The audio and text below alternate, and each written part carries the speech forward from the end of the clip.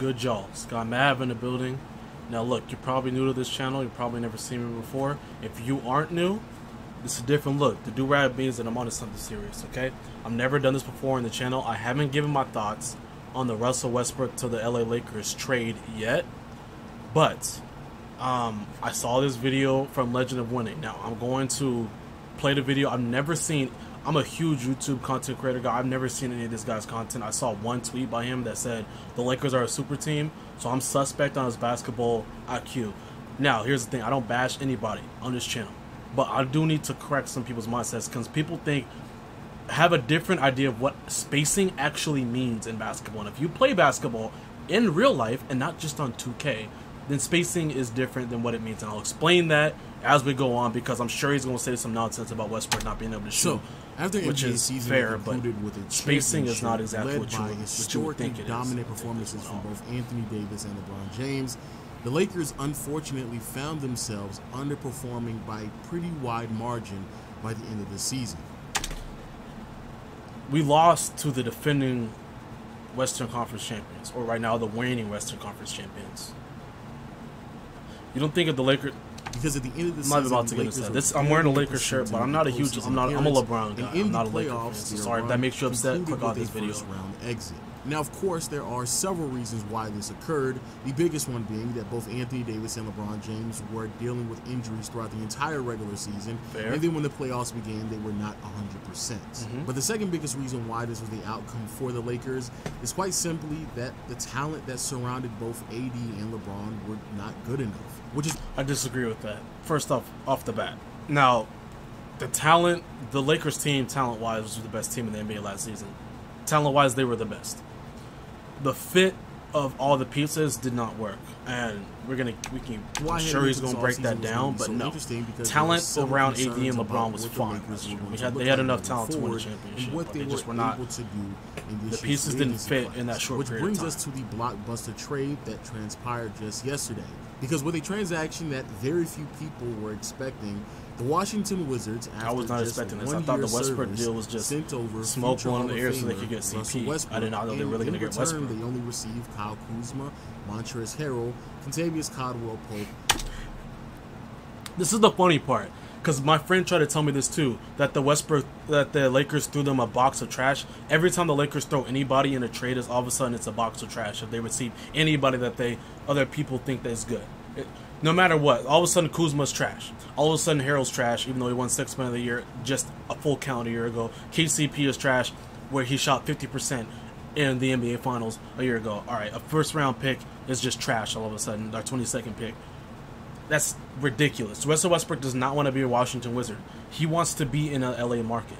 So the fact that we are giving you all of this stuff for a guy that, regardless of what's going to happen, is going to be an LA market anyway, do not say only before you talk about the trade and what the Wizards received. Because they received a good compensation for Russell Westbrook. Now, of course, you want to talk about giving somebody trash, look at the Rockets trade for James Harden. And what the Nets had to give us, which that was nothing. Bad, and ugly of the Russell Westbrook trade. First things first, we have to acknowledge there's no ugly. The talent that is Russell Westbrook. Westbrook's impact ranges from scoring, passing, defense, and probably most importantly, controlling the pace of the game.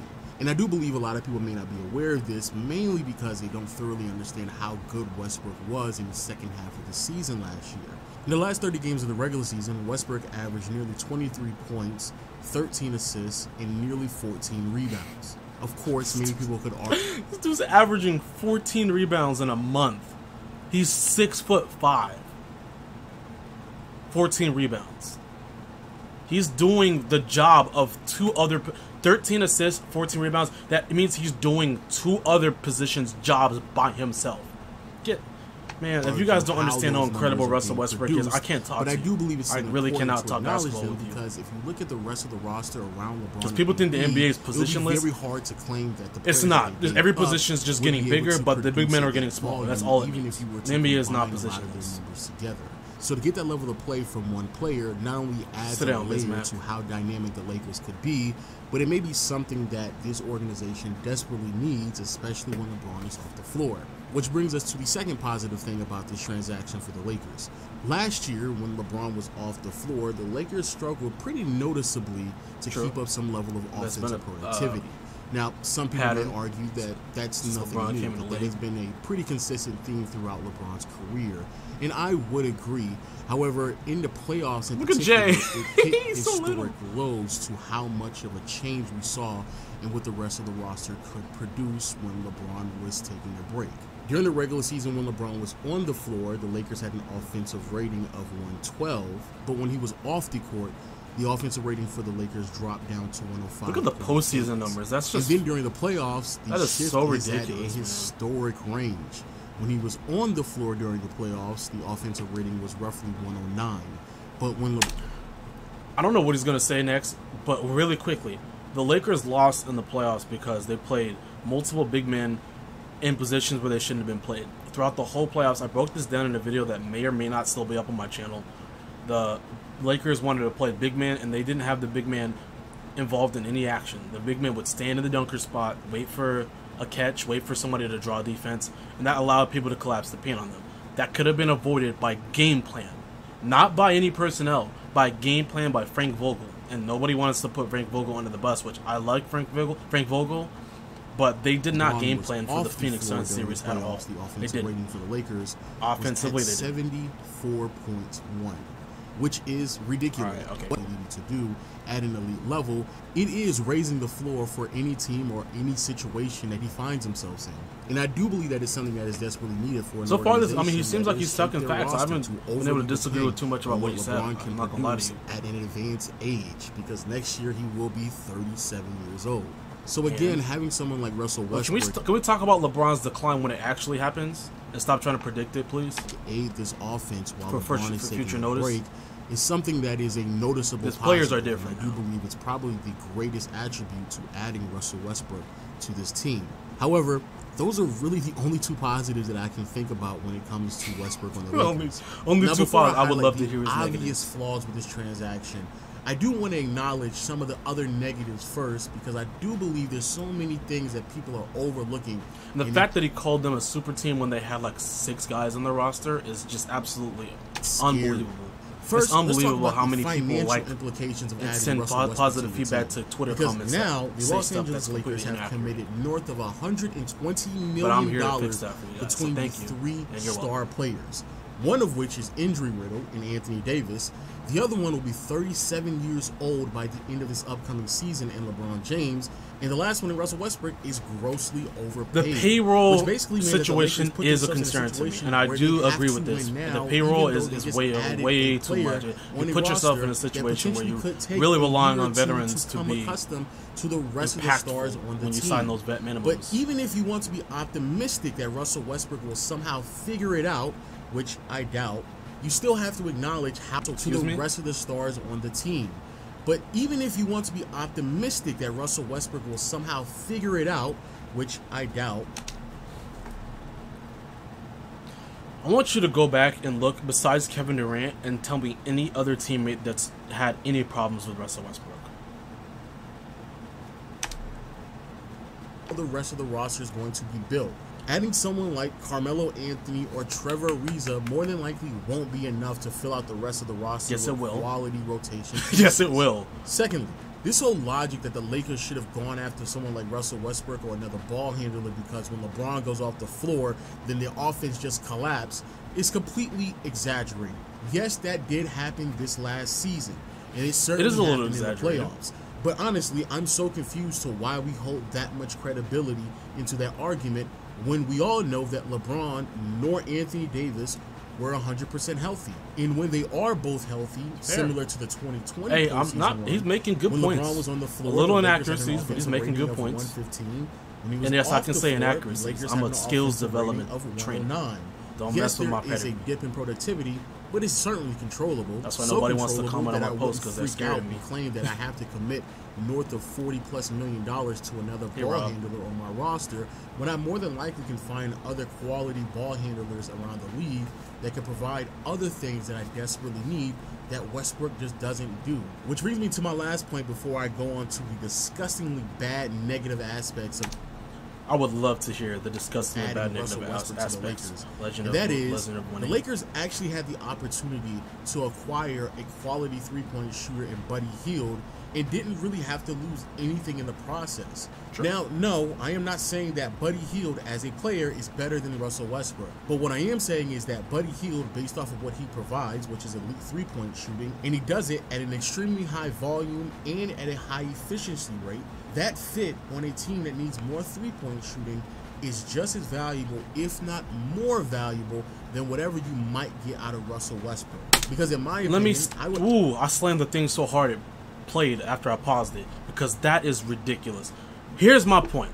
If you guys want to know the whole basis of this whole video, here's this right here. Because I hear this. Okay, first of all, shout out to the Lakers Nation front office show and the front office show YouTube channel. Go check out those plays. They're new. Trevor Lane runs it. It's a guy that I've been messaging forever, DMing him, just tell him to ask me to get on one of his shows. Whatever, Trevor, I appreciate your show, but this is an issue with what I hear from him and some other people that he has on his show.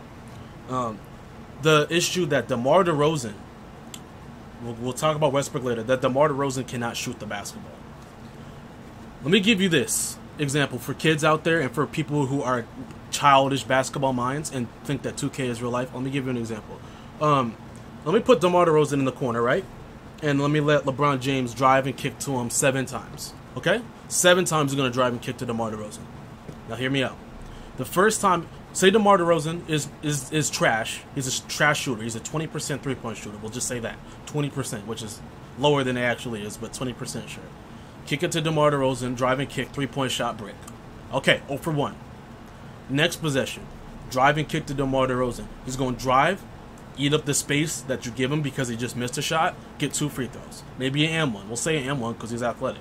3-point play, that's 3 points. So far, you're 1 for 2. Next possession. Now, because you've driven and you've eaten up that space, the defender is now closer on him. Even though DeMar DeRozan can't shoot, now he's got a defender hanging up on him because he blew past him. Next, the defender's too tight on him, drive and kick LeBron. Instead, this time it's a backdoor cut, dunk. He's now got 5 points in 3 possessions for a non-shooter. 4th possession, drive and kick to DeMar DeRozan. Russell Westbrook does not matter. Any of these guys that you think cannot shoot, Rajon Rondo, whatever. These guys are adept. I'm not even going to explain the rest of the possessions. 7 possessions out. He can go 4 for 7 and not even have to make a 3 and still be an incredibly impactful player. Buddy Hield, drive and kick to the corner, 1-3, boom. Second opportunity, the other person's hanging up or is hanging out on Buddy Hield, not letting him get any touches. That's it. So now he's just atmosphere. So you want a player that's just atmosphere on the court, or do you want a player that's dynamic and a playmaker? Spacing is not about three-point shooting, and three-point shooting is to get the attention away from the driving ability. Okay, Anthony Davis is a terrible three-point shooter, but for a big man, he's elite because he can make a couple threes, which open up everything else for him. But Anthony Davis is never going to be a 10 three-point attempt shooter that makes a game. No. And can we stop this three-point percentage? Oh, he shot 50% from 3. Can we start to actually put in the volume of shots? Because people told me that Gary Trent Jr. is a bad shooter. Gary Trent Jr., who shoots around league average in 37% three-point shooting and shoots about 10 three-pointers a game. As opposed to a guy like Caruso, who everybody loves. I love Caruso. Congratulations on his deal to Chicago. Who shoots about 1.5 threes a game and 45% shooting. And people are saying Caruso's a better shooter than Gary Trent. You don't know basketball. Stop with this. Stop. Three-point shooting is not what creates spacing. Spacing is created by playmakers. And big men are starting to die, not because big men can't shoot threes, it's because the big men who are thriving are the big men who can put the ball on the floor. Does Bam shoot threes? No. Is Bam dominant? Yes. Nikola Jokic, he can shoot threes, but he's dominant. Joel Embiid does not need to. He can dominate again without shooting threes because he can handle the ball. It's not about shooting the ball. It's about playmaking. That is spacing. I don't know what this dude is on. Maybe he plays way too much 2K. I play a lot of 2K, but I play real basketball. This is not what spacing is. But honestly attempt to maximize the 36 minutes of action that I'm going to get out of LeBron James rather than attempting to increase the productivity of the offense in the 12 minutes that he's going to be off the floor. Get this out. I'm done. I'm starting to get irritated with this video. First is a really hard fit, especially when both of them have inconsistent shots, and that statement definitely holds true to Russell. to Westbrook. Now, for the people out there who want to point out, well, LeBron and Kyrie, they played together, and that worked out fine, and even Wade and LeBron played together. And yeah, why are we forgetting that the Wade and LeBron played together with no space? The first year they played with very little to no spacing on the floor, and they went to the NBA Finals. Everybody wants to point to LeBron dying in the finals and not doing anything. Sure, I'd never defend him for that. That's not the point. D-Wade and LeBron coexisted because there's more to basketball than shooting threes. Whoa! Mind blown. I mean, it's crazy, Wade isn't huh? the greatest floor spacer, so how did that work? Look at the out? Suns this year. Here's You think the they won? They got to the finals by just shooting a lot of threes. Here's the other part of that formula that you are purposefully ignoring, and you're having this conversation in bad faith. Anyone who watched LeBron and Wade play together, they knew for a fact the reason why that worked is because Chris Bosh was willing to take on. That is not true. That is not true at all. Go watch Game 6 against Indiana in 2012. Did Chris Bosh do anything in that game? A game where you are up against the... People don't even want to talk about that game where D-Wade had 41, started out the series trash, took the series over. Did Chris Bosh do anything? No, Chris Bosh had a back injury. Chris Bosh did not get them past Indiana. Go back and watch that series. I'm a basketball historian. You can't throw out nonsense like that. Chris Bosh did not. He helped the spacing for Miami, yes, but he is not the reason. Same with Kevin Love. Kevin Love had a concussion in Game 5 in the NBA Finals when Kyrie and LeBron put on that 41-point. You don't need his spacing. They had Tristan Thompson running around out there getting offensive rebounds. You don't need 3-point. No, stop it. Stop it. Kevin Love averaged like 8. I love Kevin Love. He averaged 8 in the finals. Get that out of here. To 2 players. No, I'm skipping this nonsense. Percent from 3 was a noticeable increase from a lot of other power forwards at that time. But more importantly, reducing Anthony Davis to just be a floor spacer would not... They're playing 2K. They're just playing 2K. Anthony Davis does not have to stand in the corner when Westbrook plays. Can you imagine a Westbrook-Anthony Davis pick and roll? Westbrook has gotten Steven Adams paid. Westbrook has gotten Enes Kanter paid. He has gotten these centers who have very little mobility paid because he can give them shots right at the basket. Anthony Davis, it makes a living off of tough shots. Give him 12 easy baskets. He's averaging 30 with Russell Westbrook. Next year, I will not be surprised if Anthony Davis averages 30 points a game. And you guys, he's going to be out there shooting threes. He don't even need to shoot no threes. He's got Westbrook on his team and LeBron, the biggest 2 attention-getting players in the league when they're driving to the rim. What are we doing here? What are we doing? This is the people that you guys are subscribed to. Let's stop. Can we stop? Good to the overall offense. I'm done with this video. That's my point. Do-Rag Mav is a different breed. I'm sorry if I got a little too animated with this, but I'm not watching the rest of this video. This guy is, I don't know if all of what he says is just like this, but no. If you want to hear some real basketball, you better subscribe and you better like this video. Skymav out.